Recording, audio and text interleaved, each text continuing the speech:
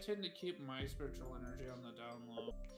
Because if I let that stuff stay active all the time, it's going to attract a lot of negative spirits to me and my friends. Wait, how do you do that? Personal sealing. I put seals on myself to help that I can activate just in case How? something does happen. Like, How? do you put markings on you? Like what? They're not like tattoos, but it's kind of hard to explain. But Do you have like a spray, jewelry? Like, what is it? no, it's actually like I draw out a symbol on my skin with my fingers using Oh. spiritual energy to make the imprint. Oh, that's cool. I never saw that before. That's cool. It's mostly because of something my dad did to me when I was younger, when I first started discovering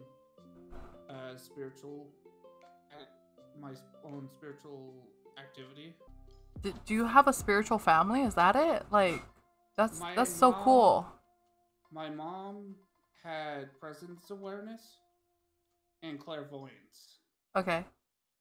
Like naturally, like she could feel spirits, and she had premonition dreams on multiple times, and she actually prevented a few events from happening with it. Oh, I have it too. Yeah, that's called clairvoyance. My mom, while we were traveling from Arizona to Kansas... if I did some spiritual shit, my chakra would be just full on chaos. You are a chaotic person in nature, so yeah, I believe that. But, interesting thing though, my mom, one time, she had a bad premonition of the stuff. We were carrying a car on a trailer, and she told my grandpa, check the trailer, as we were moving from Arizona to Kansas. And my grandpa was just like, nah, we don't need to check the trailer, until we actually got to a truck stop. He finally went like, okay, I'll check the trailer. It was only held up by one chain, and his eyes went white as a ghost, according to my dad. Because that's bad when you're traveling on roads at high speeds. Oh, wow. We might have caused a massive car wreck on the highway if we kept going.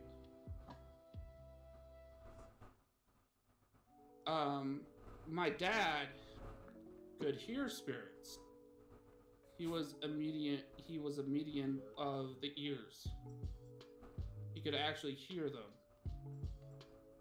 And they wouldn't shut up around him. So he always had to sleep with the radio on.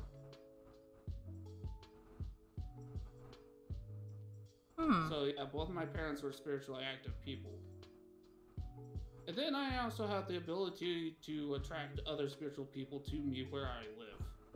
For some, but you literally have to have like somebody else who is highly, like if you had Scarlet look into your soul, they could tell you.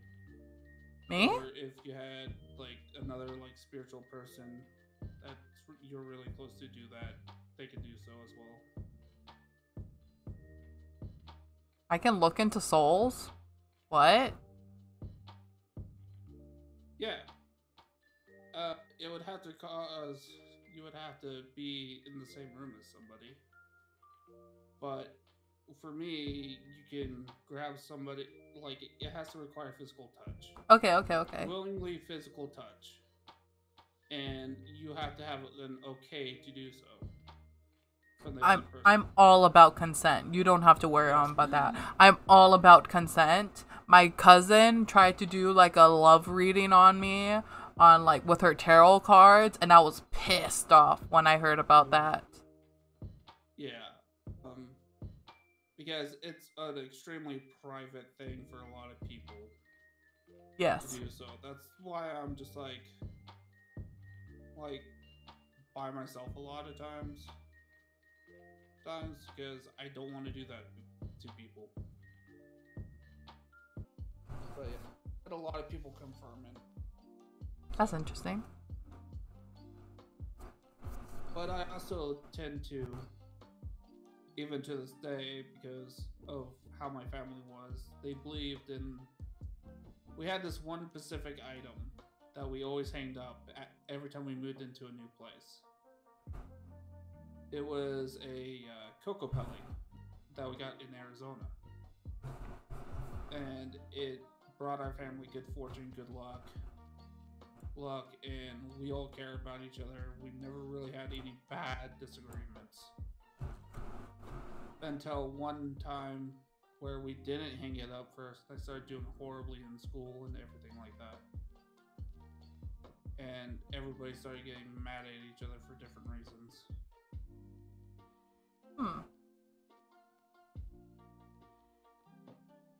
Interesting. Okay. And my folks were all like very into like spirituality and stuff like that. They were open to any type of spiritual awakening or phenomenon. I'm like envious because my family isn't spiritual. So you had to learn all this stuff on your own then. Yeah, I had to learn this on my own. Well, not technically on my own. I learned alongside my sister and two of my cousins.